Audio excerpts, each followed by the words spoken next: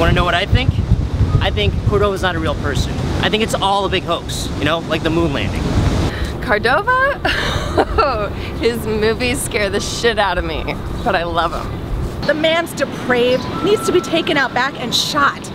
Oh, that guy is one badass Yeah, no, I'm right here. I'm here. Stanislas Cordova?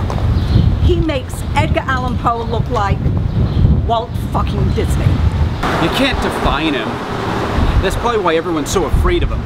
Crashed a Red Band screening in an abandoned tunnel in the Prenzlauer section of Berlin. I've never recovered. It took me 3 years and 50 grand to get my hands on each one of the black tapes. Trust me, it's worth it. What? No!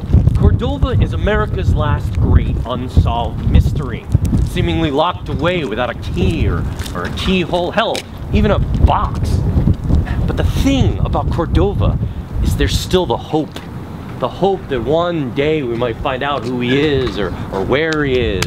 Is he shuttered away at the peak? Did he go mad? Is he in an insane asylum?